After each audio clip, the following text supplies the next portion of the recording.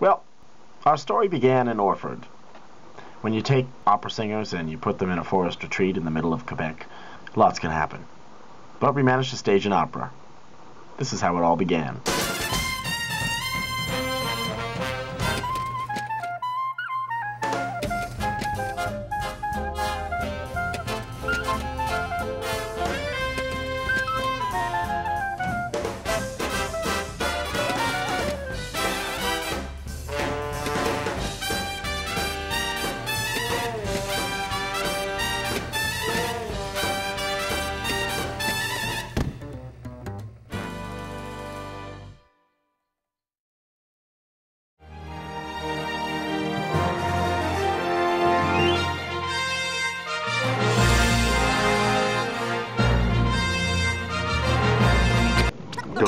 I'm here with Maika'i, celebrity piano player from Hawaii. I'm from Hawaii, Honolulu. Well, actually not Honolulu, a little small town called Kailua. I grew up in Quebec City and made all my studies there, except for this 1 year at the end of my master degree. I went to Waterloo, Kitchener-Waterloo in the Wilfrid Laurier University. Oui, bonjour, comment allez-vous? Bienvenue chez l'Institut de Montréal de Orford. Did my undergrad in Moncton, New Brunswick, not too far from where I grew up, about an hour away. And then continued on to Université de Montréal, and then McGill, and then the Opera Ensemble at l'Opéra de Montréal. No, Judith is the hair person. I am the hair curler.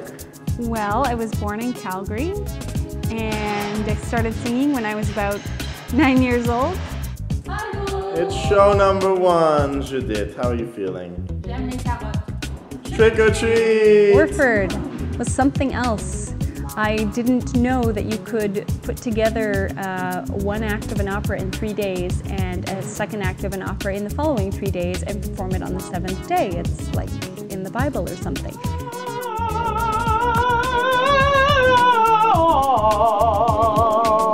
I'm from Prince Edward Island, so I was born and raised. Did my bachelor's degree at Western in London, Ontario, and my master's at McGill in Montreal. It's officially Halloween, and we are doing our first show at Théâtre de Provo in Montreal. I grew up in Ottawa, got my start as a young boy soprano, and ended up going on to University of Toronto and then on to Juilliard to finish my studies. Here I am in Montreal. It's October 2010, and the first of many hotel bathrooms. Trust me, I'm not going to take you into every hotel bathroom. Got my map and my flippy floppies. How you doing? We have a 3-hour rehearsal tonight with the cast. Our first music brush-up rehearsal since we all took about a month off from Orford. So stay tuned. Here we are, ladies and gentlemen, at the headquarters of the Jeunesse Musicale du Canada, and the cast is reunited. Behind the scenes. Behind the scenes. Oh, and then you guys can escape. Yes. So, you guys ready for a kick-ass tour? Yeah. Yes? Yeah. You bet. Yeah. Ready for embarrassing moments and long car rides? Especially with Graham. And the ever-quiet Ainsley. Operas in general are put up on a ridiculously foreshortened rehearsal schedule. At Orford, we get 2 weeks, and we get 2 casts, so it's intensive to say the least.